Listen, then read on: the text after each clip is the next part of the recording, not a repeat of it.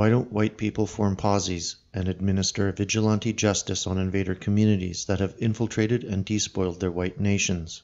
The answer rests on two fundamental pillars of social organization in late-stage white nations. 1. Whites of Northwest European extraction have been overbred by evolutionary forces into passive, placid house pets who wouldn't survive a day without a paternalistic owner to provide their comforts, and for whom every stranger, no matter how threatening, is a friend deserving tail wags and hand licks. 2.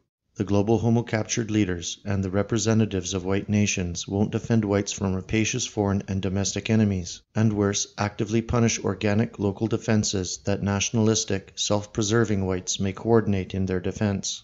Pillar number 2 is overlooked by those disposed to biocultural explanations for civilizational decline.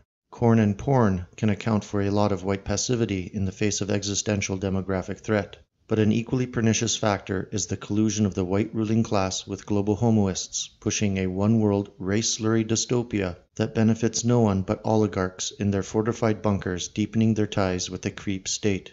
The white man's worst enemy are his democratically elected leaders, who sold their souls to the globalist agenda and now control the full might of the state, to crush any local resistance to the forced construction of a mass-market bazaar society greased by enormous waves of third-world migration.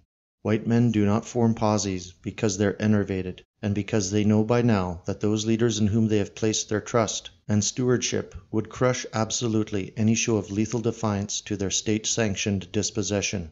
It is called posse interruptus, and it isn't so much evidence of the impotence of masculinity as our Gerwald evangelist would have you believe, as it is the growing reality dawning on so many white men that their nations have been occupied by enemies within whose first and last order of business is enforcing the restraining order against white masculinity. You can tell a lot about which rebellious faction an entrenched, decadent enemy fears most by how it apportions its energies and considerable resources. The globalist elite shrug off routine Muslim terrorist attacks and non-white dysfunction, while hammering into submission every weapon they have on hand short of hot lead, any insurgency by white men against the global homo status quo that aims to turn white homelands into Blade Runner-esque nightmare visions.